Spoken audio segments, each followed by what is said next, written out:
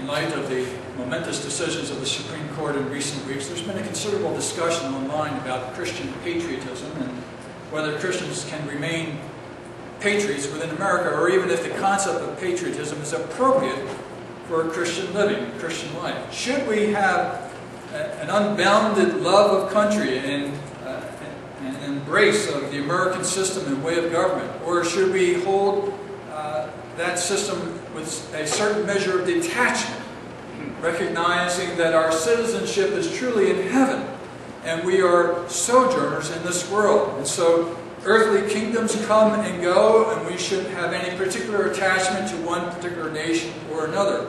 Get too involved in that would be perhaps even approaching an idolatrous attachment to a nation. And so discussions have ranged back and forth, and strategies have been proposed as to how Christians within this new America, a new America which has given itself over to the destruction of many of the standards that God has placed in His Word for us. In this new culture, in this new day, should we remain as Christian patriots, and how should that patriotism be reflected in the way that we live today?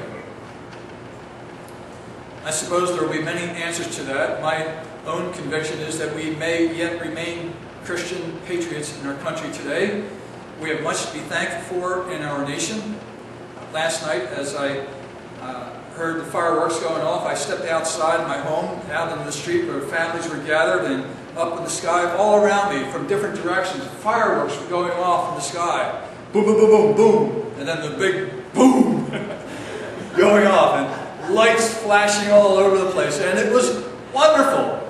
Many times when I've seen that in the past, or heard that in the past, I'm up in my study, my dogs are getting upset, and I can't concentrate on my sermon preparation. But this day, I was able to celebrate and rejoice in our country. Not because of decisions that have been made, but because of what our country once was and may yet become again. We have a tremendous history that we should celebrate and rejoice in. I think there's good reason for us to be patriots. But patriots to have a realistic view of the nation itself and a determination to relate to our country based on God's Word, God's standards, and to present the gospel of Christ to our nation so that we might return to a more godly walk, a more God-fearing way. As much as we bemoan the corruption that has developed over the course of recent years, and especially over the past few weeks in our nation's history, I don't think that we've yet come to the point where we can compare ourselves with what Daniel had to experience long ago, when he was taken as a young boy captive into Babylon and in exile from Jerusalem. One of the large retinue of young scholars and the elite of Judea, taken to Babylon and brought into the court of Nebuchadnezzar, trained in all of the lore and history of Babylon, raised to be a servant in the king's court. This Daniel would set himself apart from the rest of the king's servants, along with Shadrach, Meshach, and Abednego. I got to get those names straight. And he set himself apart by his faithfulness to his God, even yet being removed to Babylon, which was in service of paganism, God's Marduk and Bel and others.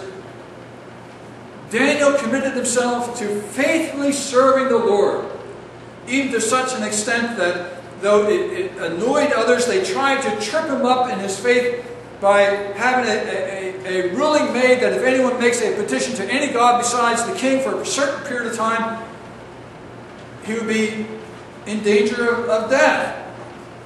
Well, what did Daniel do? But he opened up the windows of his home, and as usual, in full view of everyone, he prayed to the east, to Jerusalem, to the temple, to his God, the one true God, the heavens and the earth.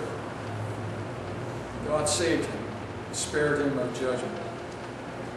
This Daniel had to face many challenges over the course of his life. But we approach a time in his life when he's about 81 years of age now, and he's largely forgotten. Belshazzar, the king, or at least the one who's in charge there in Babylon, has no idea of who this Daniel is. Belshazzar and his lords and ladies and all of his retinue are there in the capital and the palace, and he is hosting a great feast. And this was an unusual situation for the Chaldean kings, to sit down for the king and to eat in front of everybody else. They maintained a kind of discreet distance from their lords and so forth by eating separately from them. You might recall Joseph long ago in Egypt doing a similar thing with the Egyptians and the Israelis. There's this separation ordinarily, but now he sits with them and they have a feast, a great feast. And Daniel records that he's there with his queens and with his concubines and the lords of the realm, all gathered together. What you might not be immediately aware of is that outside the city is the Medo-Persian army encircling around the city and holding siege to the city.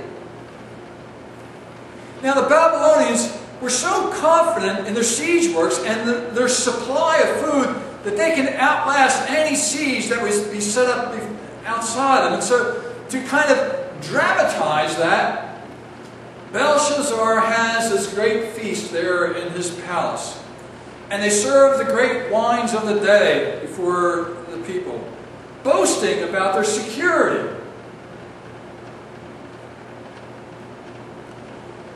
What becomes most offensive, however, at this particular feast is that Belshazzar remembers that the temple utensils from Jerusalem were there in Babylon. They were stored by King Nebuchadnezzar in the palace.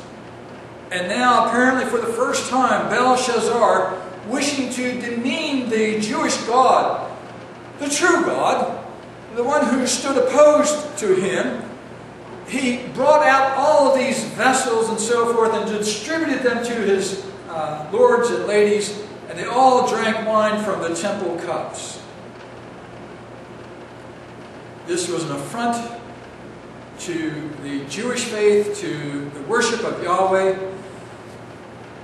and it was in many respects such an arrogant act whereby Belshazzar treats the true God with great disrespect, and then in his very presence rejoices in and praises the gods of the Babylonians, whom Daniel describes as almost in materialistic, humanistic terms, gods of gold and silver, wood, and so forth.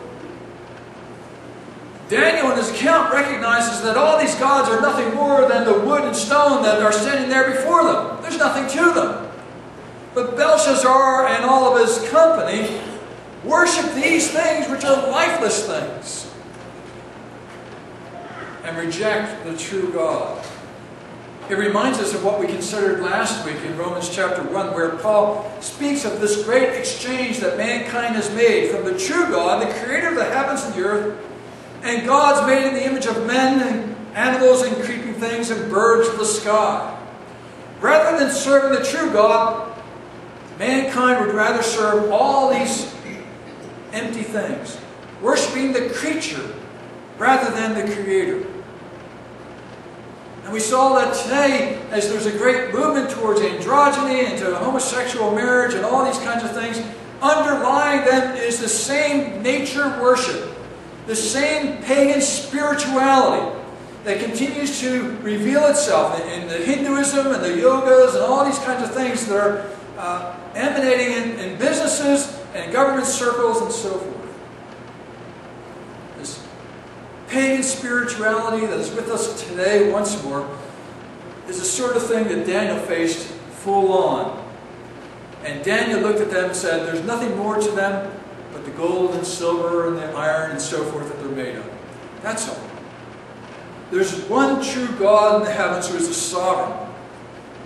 And the point of this chapter and the previous chapter will be to reinforce this notion that there is only one God, one true God, who is the ruler over the heavens and the earth, who raises up kingdoms and sets kings over them, and also brings them down.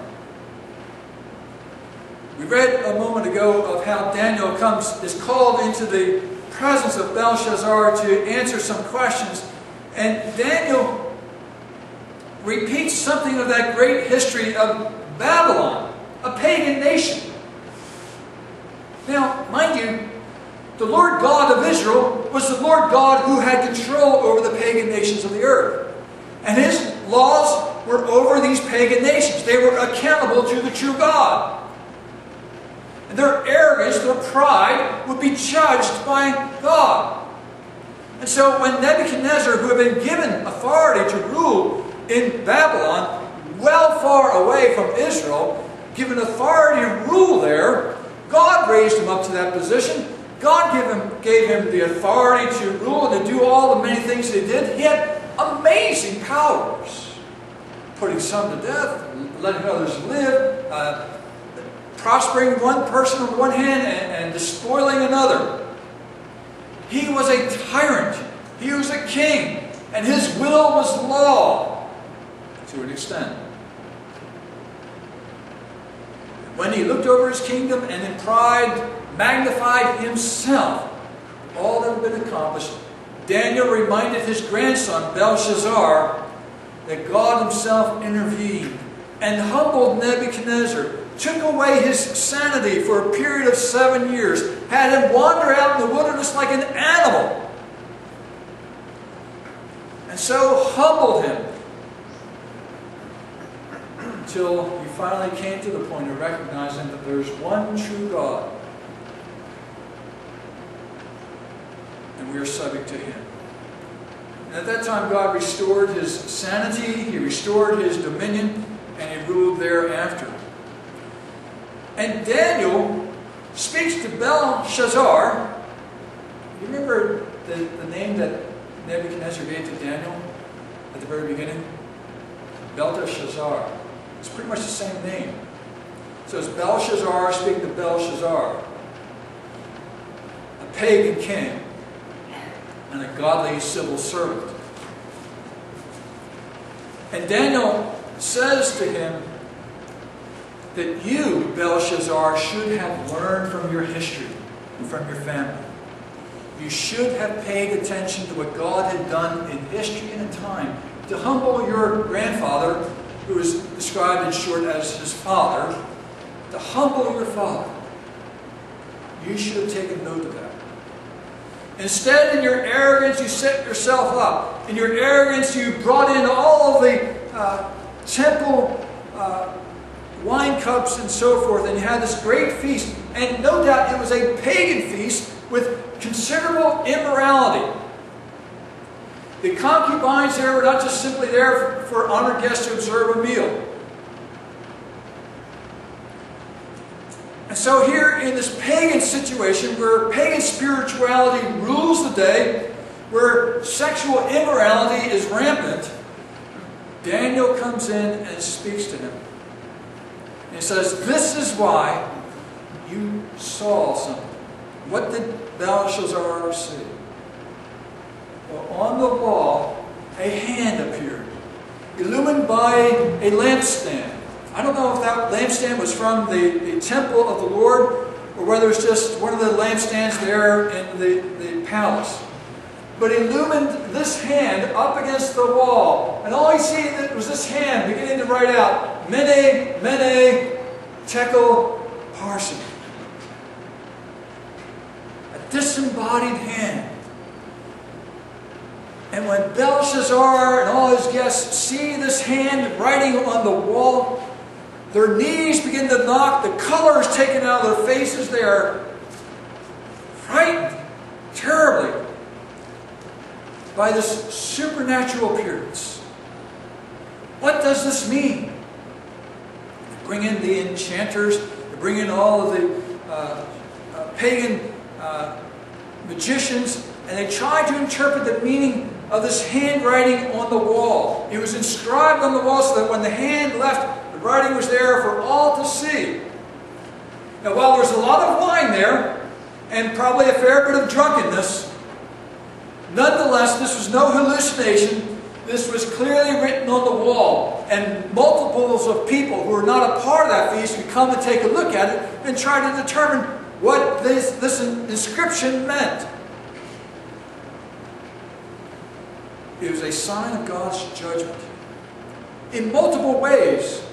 One, it was a revelation given by God to Belshazzar, but Belshazzar didn't understand what was being said, nor did his pagan spiritualist understand what was being said.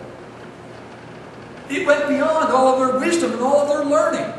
And so God, in this way, humbled them and forced them to turn to God's prophet, Daniel, that ancient civil servant who had served with distinction in Nebuchadnezzar's kingdom, but in recent years have been all but forgotten.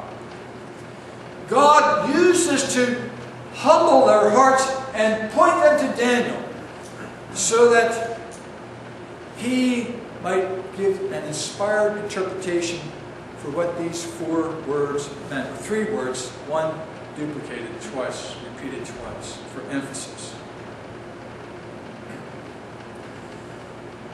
And so Daniel is called upon to give the interpretation. And what a powerful message it is. It's a message that should sound forth to all pagan tyrants who would raise themselves and elevate themselves up in their nations.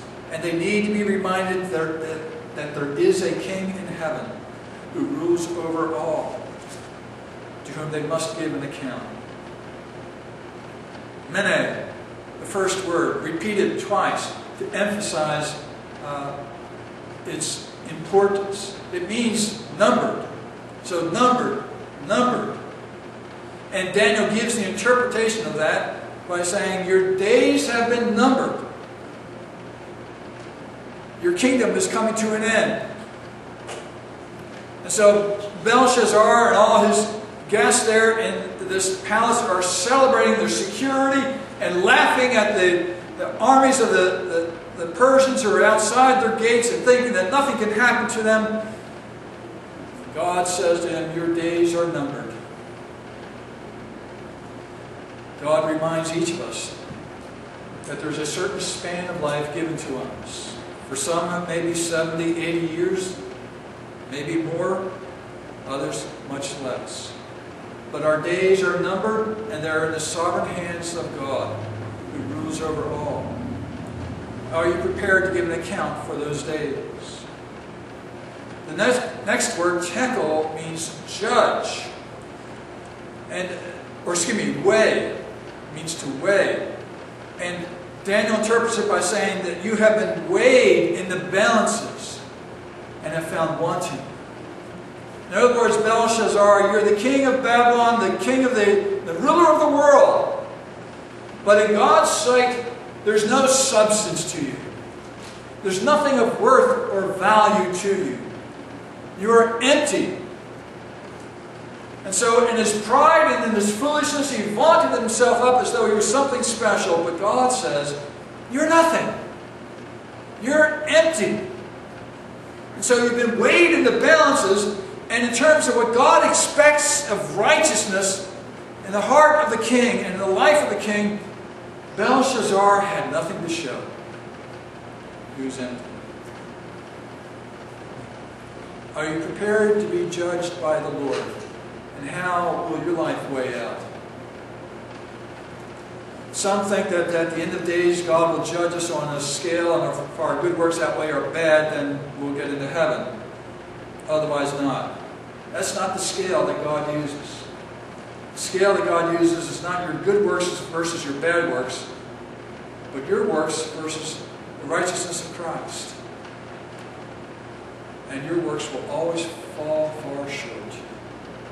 You must rest in Christ and have His righteousness communicated to you so that you might have substance and be acceptable to God. Mene, tekel, parsin. Divided. Your kingdom has been divided and given over to the Persians.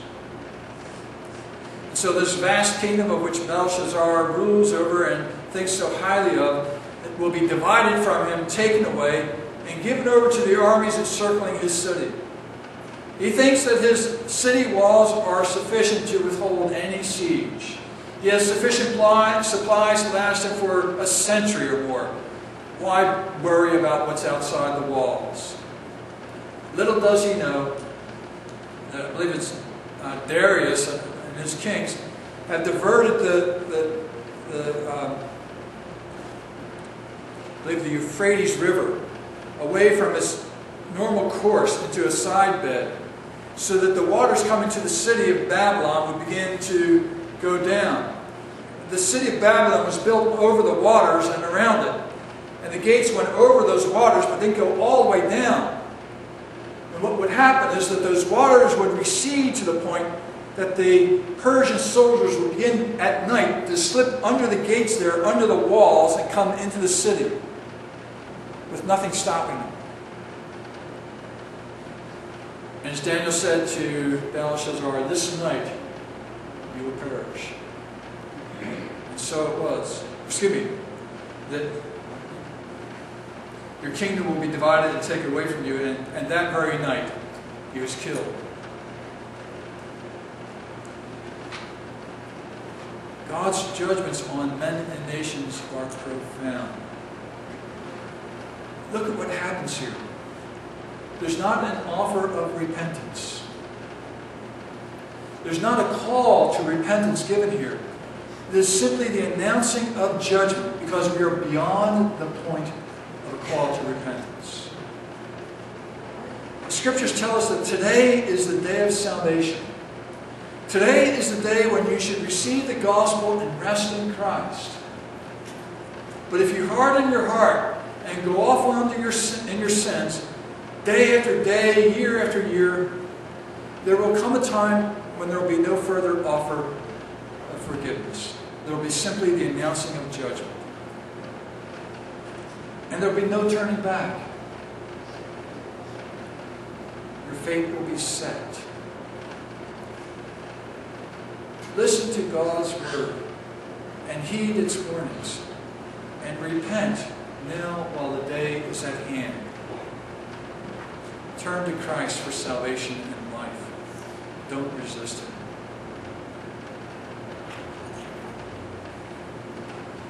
Well, this is an amazing story of a civil servant serving in a pagan society who served God with faithfulness and integrity, doing a number of things in that society. One, he argued that there's one true God, and steadfastly held to that position. In contrast to those who said, no, there are plenty of gods, there are a variety of gods, there are gods of all kinds of forces of nature and trees and so forth, and these are the things we should be worshiping. Daniel said, no, there's one true God. And we, if we wish to be faithful in our country today, need to hold forth this message that there's one true God. Only one. And the gods of the nations are as nothing before Him. And we must not bow down to those gods, but must serve the true God and Him alone. Second, this true God judges all mankind faithfully in accord with His law. And we are obligated to serve this God.